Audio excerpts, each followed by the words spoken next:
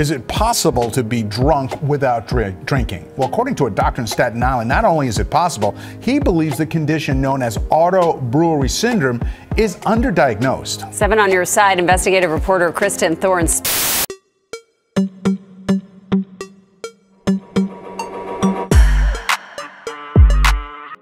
Hello and welcome to Weird Health News with the EZENWANYI.com. Yes, the Queen Boo. Okay, sit up straight, shoulders back, and let's get started. Auto-brewery syndrome is a rare medical condition that causes a person's body to produce alcohol from the food they eat, even if they haven't consumed any alcoholic beverages. In this video, we will discuss the details of auto-brewery syndrome, including its signs and symptoms, causes, diagnosis, treatment, outlook, and some examples of people suffering from it. Auto-brewery syndrome, also known as gut fermentation syndrome or endogenous ethanol fermentation, occurs when yeast or bacteria in the digestive system converts carbohydrates into alcohol. This process occurs naturally in the body, but in people with auto-brewery syndrome, it happens excessively, leading to high levels of alcohol in their blood. The symptoms of auto-brewery syndrome can vary from person to person, but they typically include feeling intoxicated without drinking alcohol, feeling hungover after eating certain foods, and having a high blood alcohol level even when sober. Other symptoms may include dizziness, fatigue, disorientation, and even blackouts. The exact cause of auto-brewery syndrome is unknown, but it is believed to be related to an overgrowth of yeast or bacteria in the gut. This overgrowth can be caused by a variety of factors, including a diet high in carbohydrates, prolonged antibiotic use, and certain medical conditions such as diabetes and obesity. Diagnosing auto-brewery syndrome can be challenging because it is a rare condition and its symptoms can mimic other medical conditions. However, a doctor may suspect auto-brewery syndrome if a patient consistently shows signs of intoxication without drinking alcohol. A breathalyzer test may also be used to confirm the presence of alcohol in the patient's blood. The treatment of auto-brewery syndrome involves a combination of dietary changes and medication. The goal is to reduce the amount of yeast and bacteria in the gut that is responsible for converting carbohydrates into alcohol. A low-carbohydrate, low-sugar diet is recommended, and some patients may also benefit from taking antifungal medications or probiotics. The outlook for people with auto-brewery syndrome is generally good if they receive proper treatment. With dietary changes and medication, most patients can reduce their symptoms and prevent the recurrence of the condition. However, if left untreated, auto-brewery syndrome can lead to chronic liver disease and other serious health problems. Auto-brewery syndrome is a rare medical condition that causes a person's body to produce alcohol from the food they eat. Its symptoms can include feeling intoxicated without drinking alcohol, feeling hungover after eating certain foods, and having a high blood alcohol level even when sober. The exact cause of the condition is unknown, but it is believed to be related to an overgrowth of yeast or bacteria in the gut. The treatment involves a combination of dietary changes and medication, and the outlook for people with auto-brewery syndrome is generally good if they receive proper treatment. Take a look at these videos. So here's an interesting question. Is it possible to be drunk without drinking? Well, according to a doctor in Staten Island, not only is it possible, he believes the condition known as auto-brewery syndrome is underdiagnosed. 7 on your side, investigative reporter Kristen Thorns spoke with the doctor and several people who have the condition and whose lives were being ruined because of it. In 2006, Mark Monjardo had it all. He was a teacher and a coach at a high school in New Jersey. I was brought into my athletic director's office. That was the first time that somebody said that they had smelled alcohol on me. Monjardo says he hadn't been drinking on the job. I would never do that. I'm a teacher. But administrators kept getting complaints that he smelled of alcohol. During the school day, I had a meeting, and I was forced to take a blood test and a breath test, and I had alcohol in my system. I had no idea. The father of two lost his job and his teaching license. My mother started researching. She actually just Googled, "Can your body create alcohol?" And auto-brewery syndrome popped up. Auto-brewery syndrome, or ABS, is a rare condition in which the body makes alcohol. Patients with the syndrome have high levels of yeast and fungus in their guts. When they eat carbohydrates, their body makes alcohol. Dr. Prasanna Wickramasinghe on Staten Island is one of the few doctors who's been studying the syndrome and treats patients all over the world. I personally have nearly 30 cases now, including Manjardo, who now lives in Florida. He also treated Donato Giannato of Old Bridge Township. Giannato died in 2020, but his wife says he suffered with ABS for years. After dinner, he would start slurring his speech, and I kept saying to his doctors, I don't know, he kind of looks like he's drunk. Dr. Wickramasinghe tested Giannato, as he does with all his patients, in a controlled hospital environment.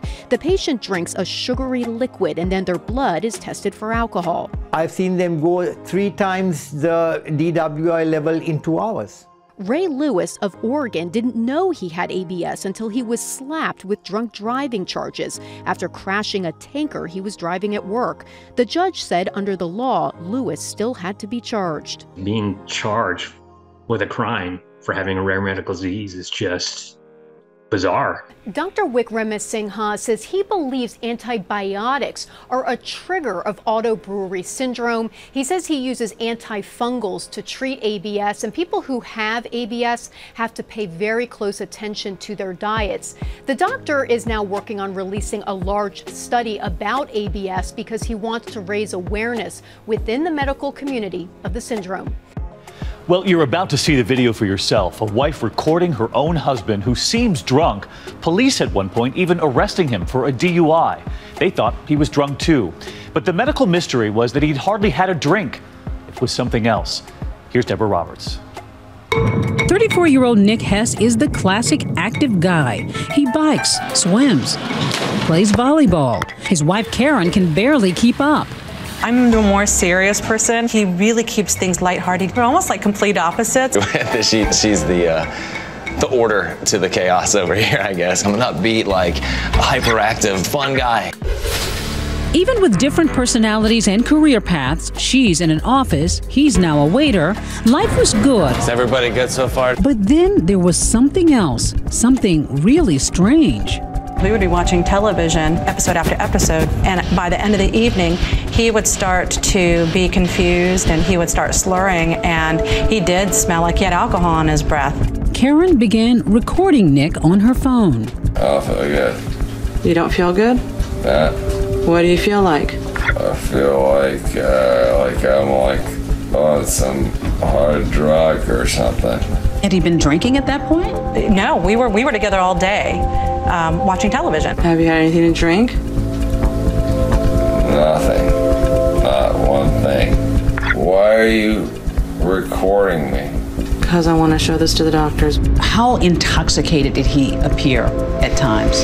It got really bad. She was filming me. I mooned her on camera. I slurred and was swerving. I used a lot of profanity.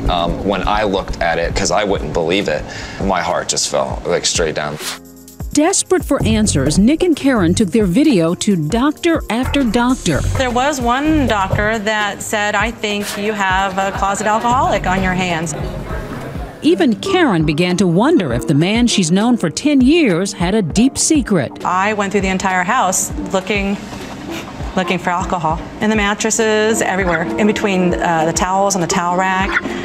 Anywhere that I think that you could find a small bottle or a small flask. So the painful part was just doubting him. There was no evidence that Nick may have been drinking.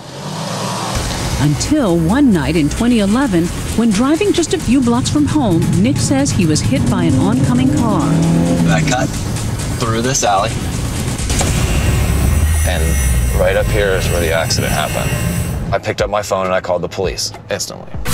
But when they arrived, police quickly make Nick the focus of the investigation. Nick, how much you paid to drink tonight? I had 1 beer. 1 beer? Yeah. How long ago was that?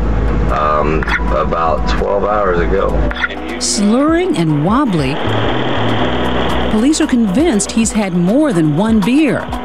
and insist on a breathalyzer. Blow. There you go. Then startling results. 0.236 according to the police report. Nick was nearly 3 times over the legal limit. You now are under arrest for operating a vehicle under the influence. What did you think when you got the news that he'd been pulled over for DUI? It just made me more determined to try and figure out what was going on with him. Now skittish about driving, Nick began biking, but even that would become problematic. Nick took a bad fall and was rushed to the ER, where he got this news. So they couldn't give me medication because they said I'd had alcohol in my system. When they told me I was drinking, I told them they were crazy. I'd been with my wife all day, I had nothing to drink. So what's happening with Nick? It's a bona fide medical mystery. Karen, certain that her husband is no alcoholic, turns to her computer for hours researching. I finally begged her, please stop. Like, there's nothing that we can do anymore. I may just have to live with this. Please stop. But luckily for Nick, his wife wouldn't stop. I had come across this article about Auto-brewery. It was like, oh my gosh, this is what he has. I'm convinced of it. An aha moment. Auto-brewery, Karen learns, is when excess yeast in the intestine ferments carbohydrates and other sugary food into, get this, alcohol. We believe this is where the yeast resides. Dr. Barbara Cordell, one of the authors of the case study, had a patient like Nick who was plagued by inexplicable drunkenness. She put her patient under observation with no access to alcohol. They fed him a high carbohydrate diet and checked his blood alcohol level every 2 hours. The next day, his blood alcohol level went up on its own. And when they looked at the yeast in his intestines, this type of yeast that was in our patient is the same yeast that is used to brew beer. His stomach was a microbrewery. Now Karen needed to find a local Ohio doctor who would be open to the suggestion. She discovered Harvard-trained Dr. Anoop Kanodio. As for Nick's results, off the charts, 4 times the normal amount. It picked up the highest level of yeast I've ever seen on a patient. This is what your other doctors are missing. So he had Nick completely change his diet. We had him take out all the foods that break down to sugar. Things like breads, pasta, and rice. And guess what? After just 4 weeks of making simple diet changes, his strange affliction vanished. No wooziness? No intoxication? No. What'd that feel like for you? It was awesome. It's incredible. After dealing with for so long, I was in such major denial. But you had your guy back. Yeah, it was the Nick I fell in love with. I'm the luckiest person alive. I keep getting better and better, and I love it. I love it. As DWI defenses go, this was a new one. No one had ever heard of this condition before, and it was met with skepticism. In October of 2014, Joseph Maruzek's client had a blood alcohol content reading of 0.33. The attorney claimed she was far from drunk. With this condition, she had no driving impairments. It's like talking to you and I right now. She was as sober as a Mormon. In fact, he says his client, who was pulled over by Town of Hamburg police with a flat tire, insisted she had only had 4 drinks over 6 hours. At first, they wondered if the breathalyzer reading was inaccurate.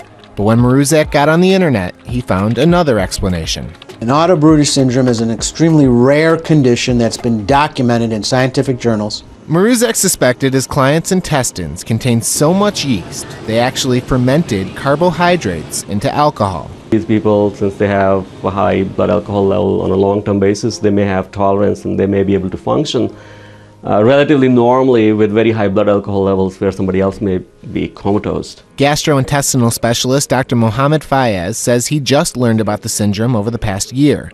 He suspected one of his patients could have it, but those tests came back negative. It is an extremely rare condition.